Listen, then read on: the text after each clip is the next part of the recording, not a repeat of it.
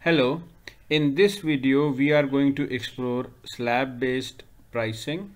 So let's look at the different slabs that we have. So one slab is like from 1 to 10, so this is a range. In this range the price, the unit rate of our product is 2 rupees, $2. It could be and then there is a second range, and then there is the third range. Okay, now this is easy to understand, but let's look at the problem here.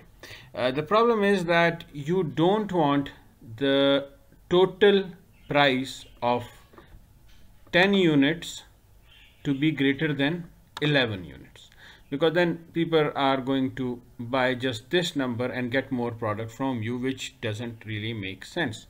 So let's look at these unit rates. So let's calculate the total price. So if I multiply this with this, okay, it's 20, and the second maximum you multiply C3 with B3, okay, it's fine. Now let's look at this other end. So if I multiply this unit rate with this number, now see, for $19.8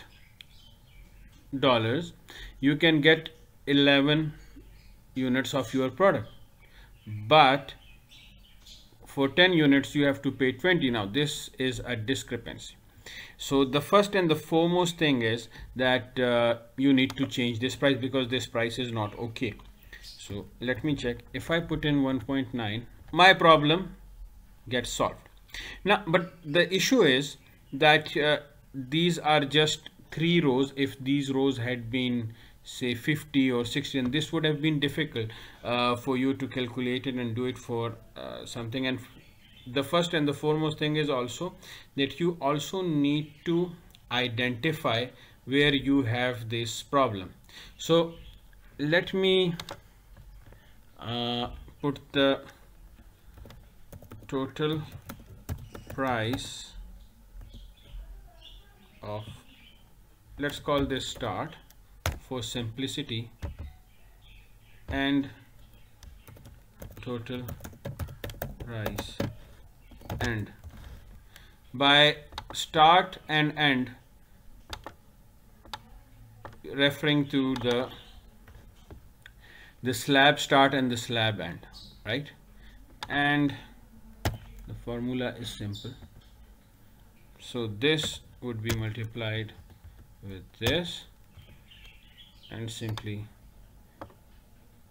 let's do it for these 3 rows in the beginning, and later we can do it. Now even you are facing the same problem over here. So let's make another column of say status. Now in the status column, you may call it, you can give it some other name. We will identify the areas where this price is lower than this price. So I'm going to use the if statement. Let's say I started here. So if, now the logical test is that if this is greater than this, which is what we want, so let's say we okay,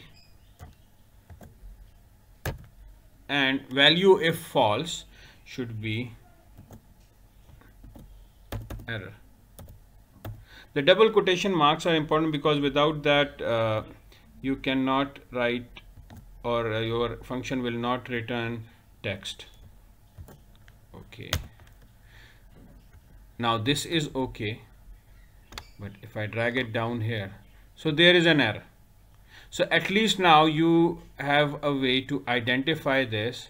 So we are going to add a few more slabs now.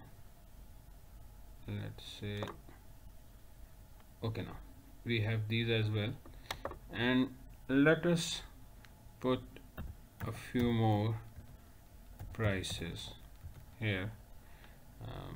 Let's make this 1.1. Now as these are all formulas, so I can just select these three and drag these down. So here we have these errors. Okay, now to solve this error, what I can do is, one way of doing it, that I go to each and every cell and I start doing this. Okay, now this is solved, and now I do it for this other one, but this is not a very effective way of doing this. So how can you do this some other way? So there is a way which is using goal seek. So if you click data here and go to your what if analysis, so there are three things: scenario manager, goal seek, and data table. So I would select goal seek, and it is very simple. Goal seek is very simple. So what we want that this error is removed, and so we have to change this cell, this amount. I want to change this amount to be greater than this. So let's say 55.6. At least my price should be 55.6 for one more product. It should be greater than 55.5. You can select some other number as well, but okay, it's 55.6 is not good enough, then we can say 55.8 by changing this unit rate. Okay, now if you do this, so you have this number. Now you can simply do the same for this. Okay, let's quickly do it, and it's very easy. So I would do another goal seek. So I'm going to select this, and this is 72, so let's make it 72.2, and by changing this cell, now this is even solved. Okay, here in this case, if you look at this, it's 1.76. it's a huge number, you don't really want that. So but you have an idea that 1.76 will remove this error, and so this is okay. Now we are left with the last one. So let's quickly do this so that the concept is reinforced. Goal seek, I want this changed to value, say 88.2 by changing this cell, and it's done. So 1.73 I think would be good. So you get an idea that how you can do your slab based pricing, which does not violate the rule that the price of one more product in this slab should be more than the end of this slab.